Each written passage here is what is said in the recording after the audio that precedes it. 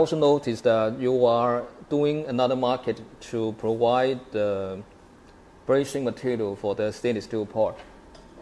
Okay, so can you explain to me that today, you see, this one is the stainless steel pot, but you are able to provide the powder, welding flux, and even the aluminum sheet.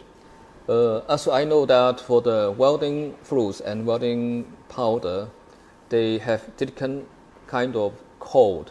Some case that if this is stainless steel capsule, and if this is 201 or 304, that they will have different kind of powder code to match the best quality.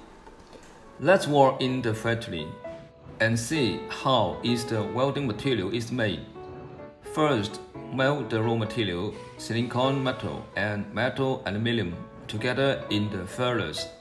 After cooling, directly brown into powder. Then use the sifter to filter out the impurities. Packing in each bag 500 grams. Finally, packaging. The next is welding flux. First mix and stir the raw material. Must use pure water so that the flux will have less impurities. Stir with a blender. Dry with a dryer. Then bake in the oven at 200 degrees for 23 hours.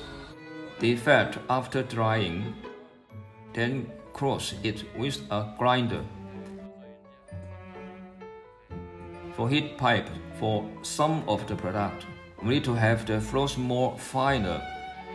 Finally, packaging.